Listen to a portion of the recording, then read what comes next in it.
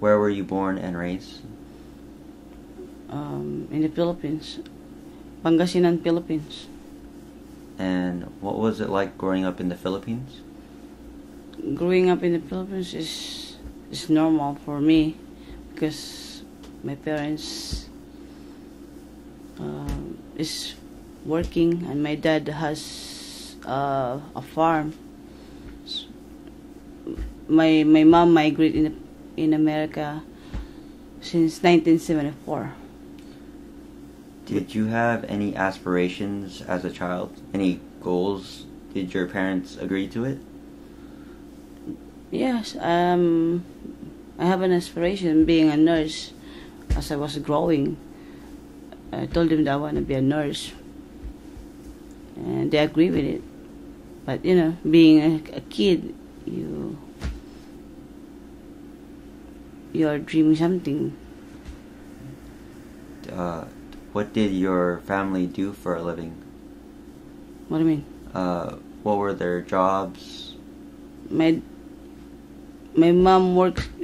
She migrated in America in 1974 as a worker in a post office, and my dad, he take care of us. Out of 5 siblings, he stayed in the Philippines, so my mom can work in America. Do you think was your family well off, or were they poor, middle class? I would say we're in the middle class because my dad has he doesn't have to work because they have a farm that could survive us. Were you an only child? No, we're 5 out of siblings. I'm the 4th one out of 5 the siblings. The 4th youngest or the 4th oldest? Second to the youngest of the 5 siblings. What was it like growing up in a household as a younger sister?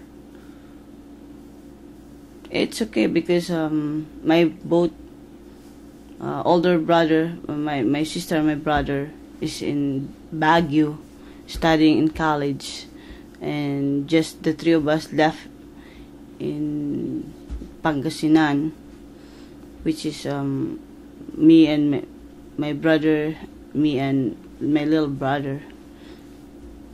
Would you say your family, or you even yourself, are more family oriented or friend oriented? Family oriented.